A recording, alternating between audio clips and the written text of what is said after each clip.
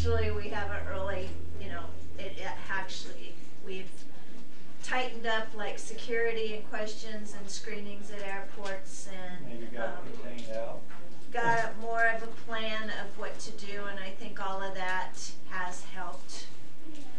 And so we've got a plan in place. Hopefully we never ever have to see something here, but you know, I mean, it doesn't, we always think because we're way out here we won't, but we're not. I mean, we can have it all here. We're not exempt.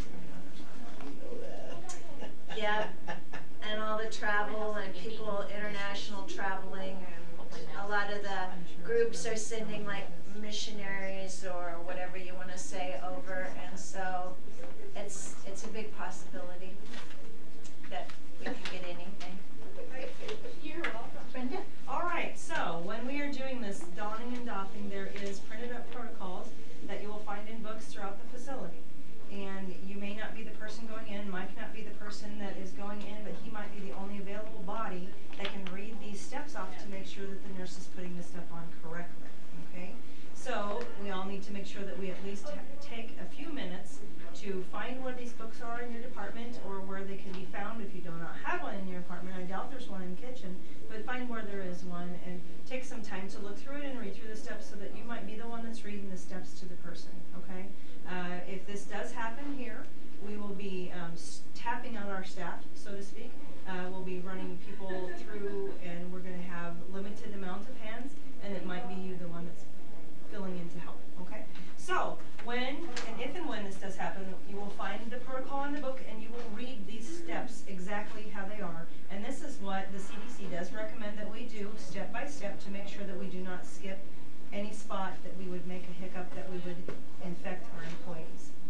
Okay? So, I'm the observed trainer. Here's my nurse that's going to be helping me out. I'm going to read these steps out loud because that's what we are instructed to do so that we don't miss something. Use checklists to confirm steps and ensure safety to verify integrity of the assembly. No exposed hair, skin, or nails should be visible at conclusion of donning. Remove personal clothing items. No personal items, jewelry, ring, watches, cell phones, pens should be brought into the patient rooms. Recommend to drink a bottle of water or sports drink prior to donning. So I'm making sure she's taking off her. I got my earrings there. Oh, okay. So you'll see, like, when Tammy gets fully garbed, all the stuff she has on, and you're thinking she's in this room and her juices are flowing and her adrenaline's flowing anyway, and how much heat that she's going to experience. But I don't want to just wear my candy. Oh, okay. Sorry, visually inspect PPE prior to donning. So she needs to check her gloves to make sure there's no holes, no rips, tears in any of her outerwear. So, and as I unfold my little suit, I'll look at it. So, okay. I did get packs made with, and they're in a tub, and all we have to do is decide where we want to keep the tubs. Okay. But there's PPE ready to throw on, not throw on because you have to take your time, but there is all in one general area. Perform hand hygiene with alcohol-based hand sanitizer. Allow hands to dry before moving to next step.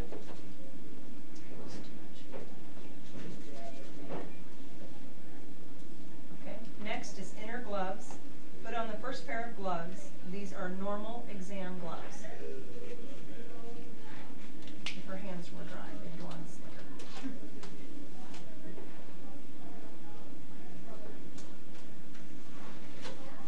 Okay. Plastic bags over shoes.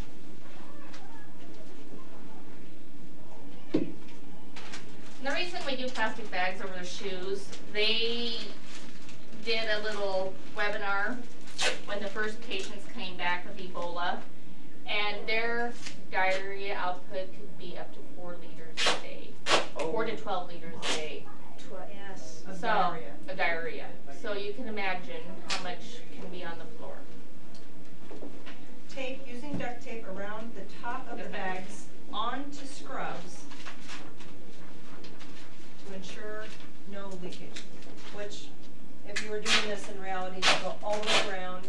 Yeah. and leave a tab so that it can be pulled easily, which she'll show you the whole tab. Our tape ripper extraordinaire. So she'll make a tab so that it pulls off easily. Okay. Coveralls.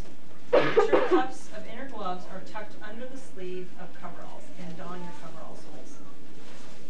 First you want to look at your coveralls to make sure you're all good.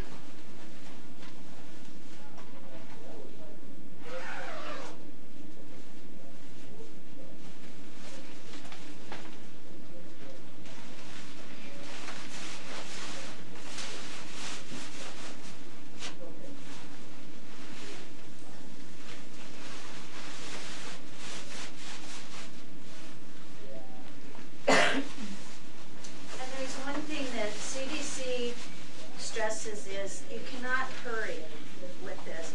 I know your instinct is to get in there and get to helping that person, but you've got to take the steps. You can't hurry because everything has to be covered so that you're not exposed. Okay, so boot covers are next. We're going to put those on, inspect and put those on, and we're going to take those around the tops, just like we did the plastic bags.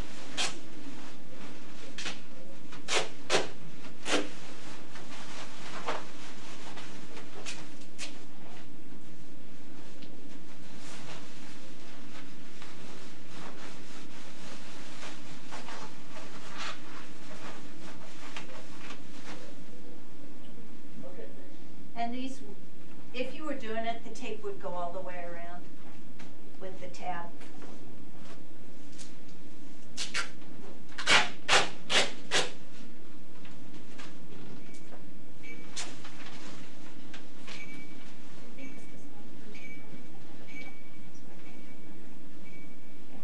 Okay, surgical cap.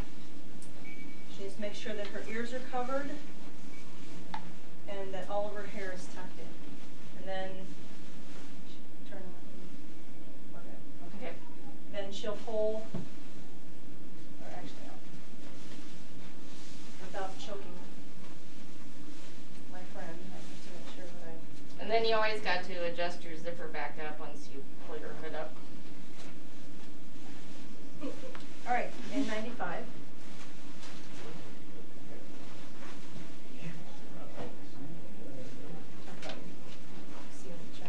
Yeah.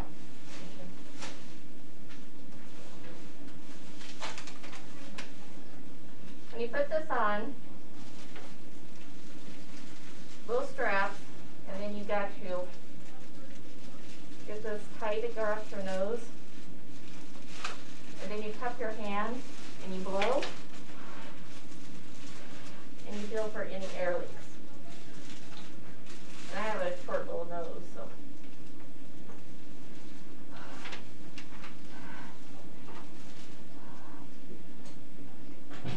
Okay.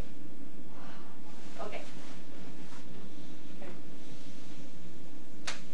This is why you have a second person that's bystanding, because we messed up a step. What did I do wrong? There's a second pair of gloves. Put this on before I put my hood up. Yep. That's what I did wrong. Did you guys have smaller sizes of those N95 masks? There's two sizes that we have. We have the small, and then there's a medium. Okay. Okay, now. And I think Judy should have the list of fit testing that Yeah. says what size. Well, this year when I was fit tested, they said I needed Alright. smaller than small. Small. So I didn't, I'm and they not said sure. they would order them, so no. I don't think we can get smaller than small. Because I think we looked into that when we started this. Okay. You know what's next? Apron. We're going to put the outer apron, and this is just going to help with those copious amounts of fluids that are being spewed out of these people. Just an additional layer between you and your actual clothing and skin.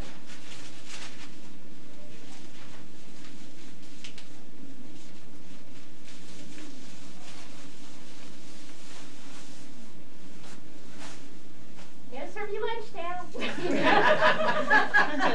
What's for lunch? Where's your cheese? The lunch today, we'll be having grilled bats. So everybody thinks that's Yeah. funny, grilled, they got it from bats, so we're having grilled bat for lunch. Real bad. Okay, second pair of gloves.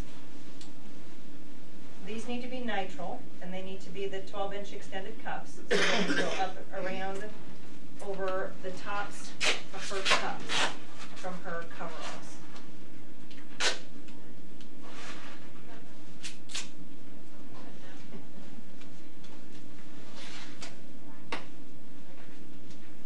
And it's harder than what you think.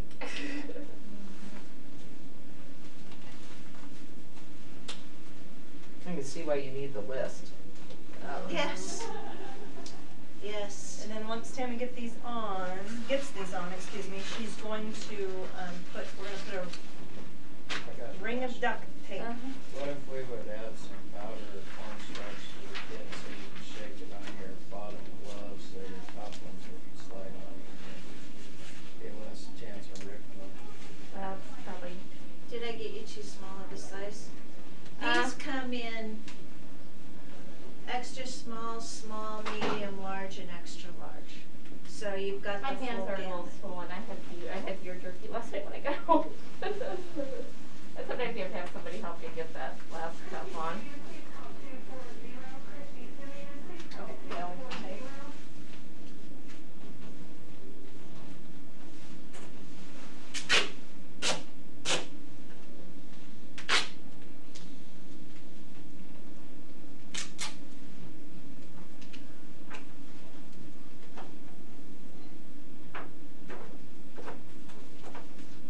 Okay.